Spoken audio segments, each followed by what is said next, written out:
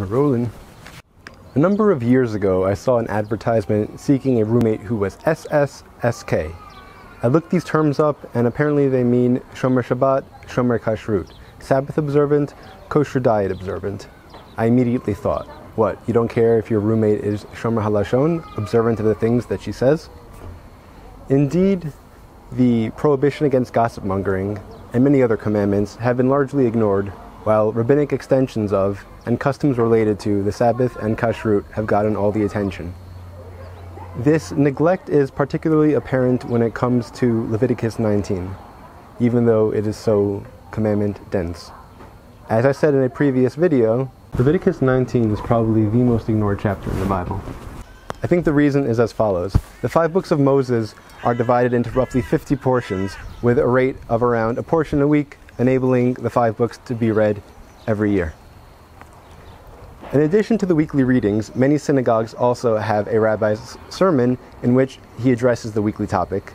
That is, unless a holiday is near, in which case the holiday becomes the topic of the sermon. During most years, Leviticus 19 is read during Passover season, or is read along with another weekly portion, and thus Leviticus 19 is ignored. During some years, however, Leviticus 19 is read not during Passover season, and so it would seem that Leviticus 19 would then be the sermon topic. However, this is rarely the case.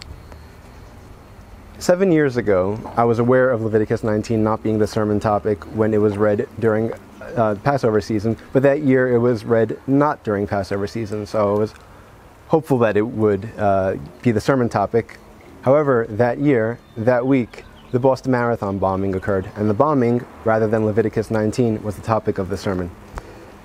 Similarly, this year, another rare year in which Leviticus 19 is read not during Passover season, most synagogues are closed because of COVID-19. So, if Leviticus 19 is never addressed as a synagogue sermon, then, Lord, may it please be your will that my videos be the sermons that it deserves.